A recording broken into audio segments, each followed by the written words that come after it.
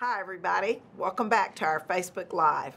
We're glad you're back with us, and if you're a first-time viewer with us, welcome. Maybe we'll get something out there that you don't already know.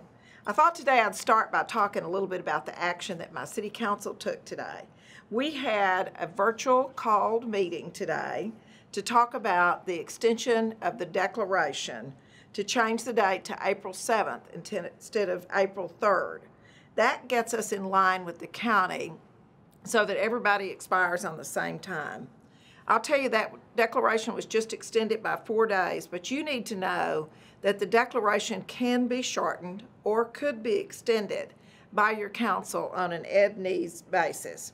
So we'll continue to provide you with updates on our emergency responders and our personnel.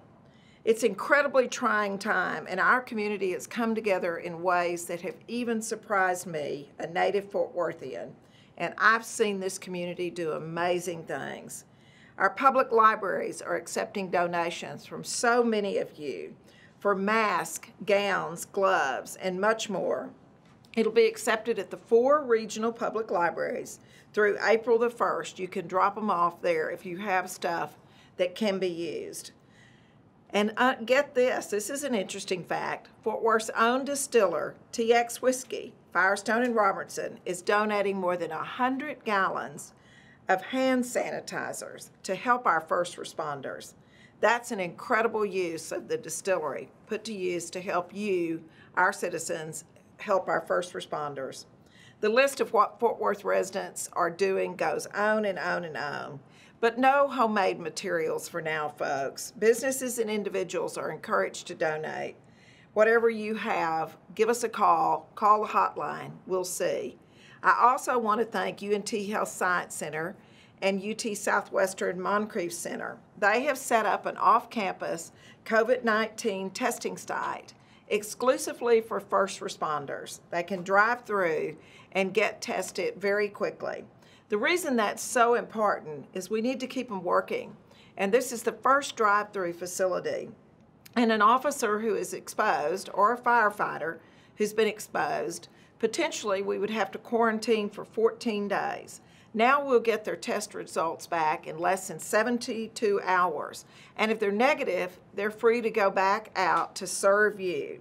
The drive-through testing facility is a partnership with HSC, Quest Diagnostics, Catalyst Health Network, Fort Worth Fire Department, and Keith Augenbright at UT Southwestern and the director of the Moncrief Cancer Institute. So thank you all for helping our first responders. It's just another example of our community stepping up to serve in a time of crisis. There are hundreds of you out there doing wonderful things. MedStar told me today that instead of hugs, they now had teddy bears, and they were putting teddy bears in their office windows. And when you walked by that teddy bear, you could consider yourself hugged. I understand there are a few neighborhoods doing that too, and many people putting Christmas lights out to signify that there's still a lot of joy out there. Keep them up. Share those stories with me, and we'll share them with other people. You know, together we will get through this. I had a call today with the big city mayors in the state of Texas. That's about the top 15 cities in the state.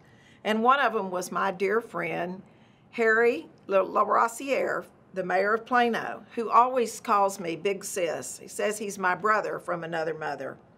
The question that Harry asked that I just love is, who is it that you love that you're willing to stay home for?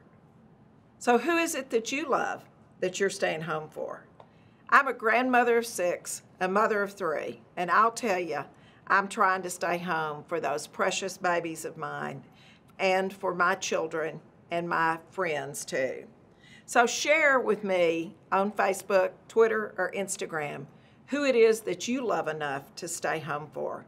And we'll tag our friends in Plano and tell them.